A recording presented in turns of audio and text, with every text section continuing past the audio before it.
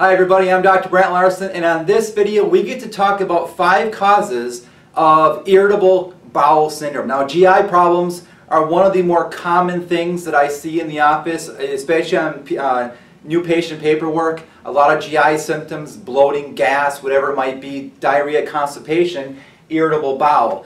Most of America has digestive issues, and we're going to talk about why. What are the 5 causes of that? Now, these are in no specific order, all right? There's not like one's more important than the other. They're all important. Number 1 here is food sensitivities. I've been telling people for 10 plus, 12, 14, 15 years to get off of certain foods because it was wrecking their health. At first, people looked at me like I had 3 eyes, like, what are you talking about? And I've said this on different videos before, but it was like this, our culture hadn't caught up with that yet. And it was gluten. What do you mean I'm allergic to gluten, or I can't have dairy or soy or corn or whatever it might be? And now it's commonplace. Everybody knows someone who can't have a certain food, who can't have gluten, or is staying away from corn, or can't have peanuts, or whatever it might be. Food sensitivities, if you have them, totally wreck the gut. And the longer you have them, the more it wrecks the gut. It creates leaky gut, holes in that GI tract where these big proteins get through into the bloodstream, and then your immune system starts to attack everything. So food sensitivities are a big one. Number 2, faulty digestion in general. Now, one of the issues here is that people aren't eating real food, right? We're drinking pop like it's going out of style, and sugar constantly, and candy and cakes and these various things that we call food, we call beverage, but it's really not. It's almost not fair. It's not fair to try to force our GI systems to try to digest some of the stuff that we make it do. It's amazing that we can even stand up upright and live the way that we do, you know, relatively okay for the most part, right? So faulty digestion is huge. Now, one issue with this is lack of acid. Now, a lot of people, a huge part of all the developed nations, people are taking antacids or some type of acid blocking drug. This is ludicrous. It's the exact opposite for 99% of people. I have a whole video on this one topic alone on acid because it's such a huge topic. Briefly tell you, it's lack of acid that's causing heartburn and GERD and all these different problems. Lack of it because your food is rotting. It's rotting, you can't disinfect your food, you're getting infections, all kinds of things. It's lack of acid. You cannot break down food if you don't have hydrochloric acid that your stomach makes. And there's various reasons why people have a lack of it. Now, number 2B here, lack of enzymes. One thing is that because we're not eating good food. We're eating food that doesn't have any enzymes in it. We're supposed to be eating food that has natural enzymes to help break it down for us. And we're eating these non-foods. And that's one of the big issues. So one of the things that we do with people, we get them on enzymes. Get them on enzymes to start to help them break down their food more completely and better. 3, something called dysbiosis. Dysbiosis has to do with the normal ecology inside of your GI tract, so your small intestine, large intestine, even your stomach. Dysbiosis is when the normal microbiome or the normal yeasts and candidas and things, because there are normal levels of that, are out of balance. Dysbiosis happens when it's completely out of balance. It's not the way it's supposed to. It's like if we went in and we just, took a torch to our lawn and just burned off all the grass there. And then we come back a month later and we go, well, why isn't there any grass? Why is it just weeds? Well, you didn't plant anything. You didn't reseed it.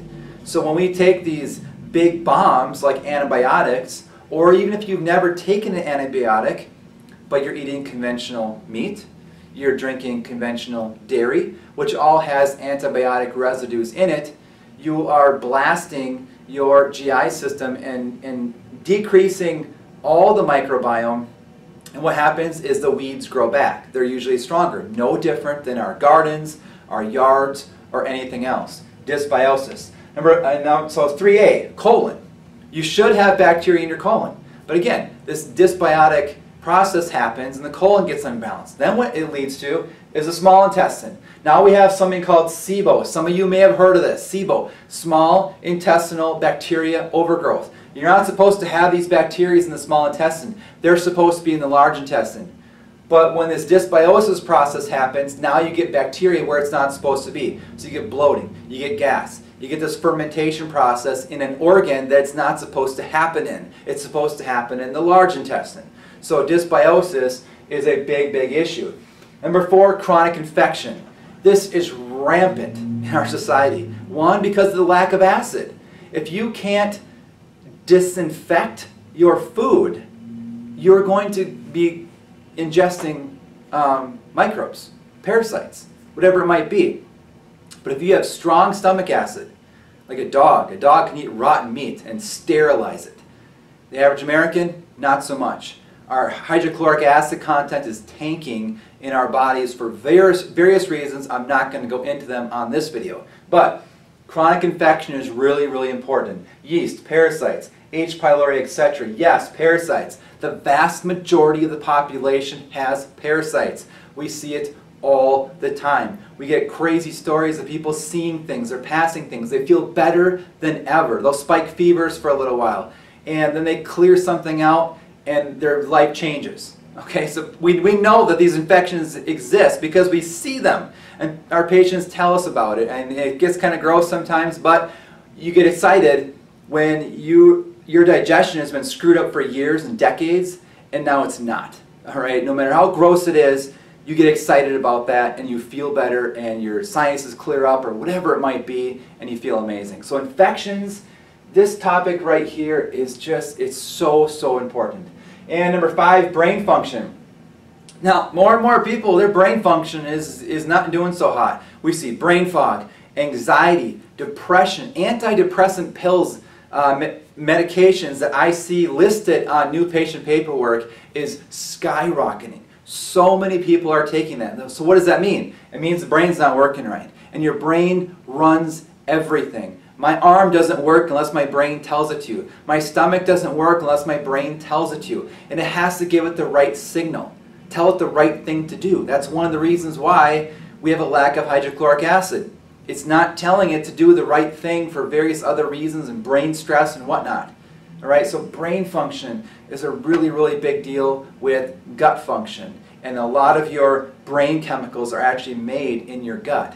So it's like this loop that just goes back and forth. If your brain's functioning well, your gut has a good chance. If your gut's functioning well, your brain has a good chance of functioning well also.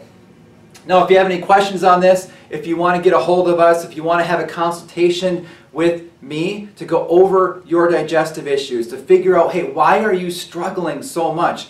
Why are you on medication after medication? So many of my patients are fed up with that model. They do not want the medications anymore. Not that they're not good and have their place, but so many people are just mad. They don't want to do it anymore. They want to get down to the root cause. Call this number, 651-982-1804. I know you learned something on this video, and make sure to subscribe to my YouTube channel or like this thing on Facebook, wherever you're seeing this, wherever you're watching this.